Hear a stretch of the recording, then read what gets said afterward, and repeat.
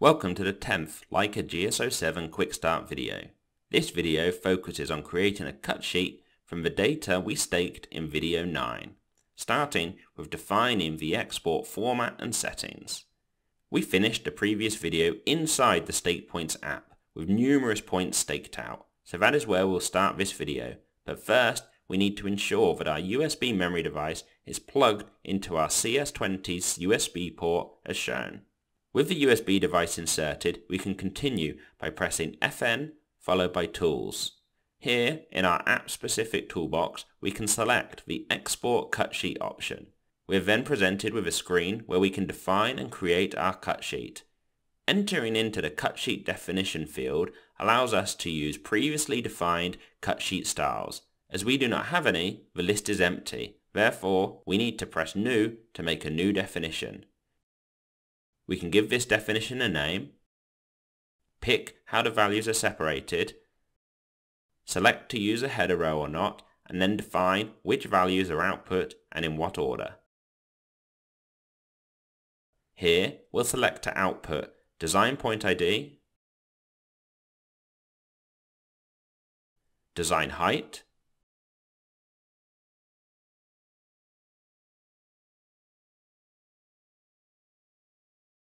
Staked Height,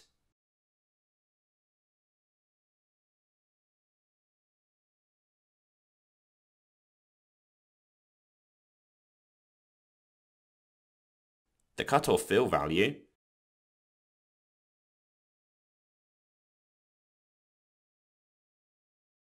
and the ID of the stored staked point. With this configured, we can press OK to store the definition, and then OK again to select it.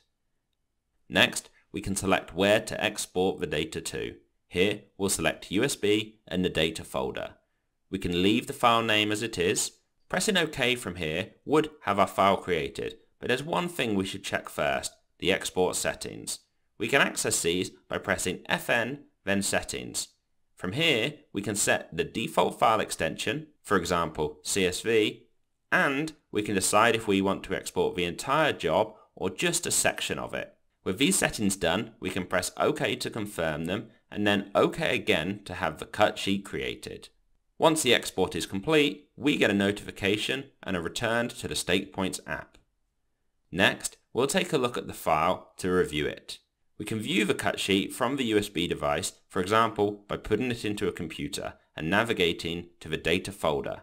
We can then open the created file and can see all of our results are displayed exactly as we had configured in an easy to understand format. With that done, we're finished and this video can come to a close. Thank you for watching.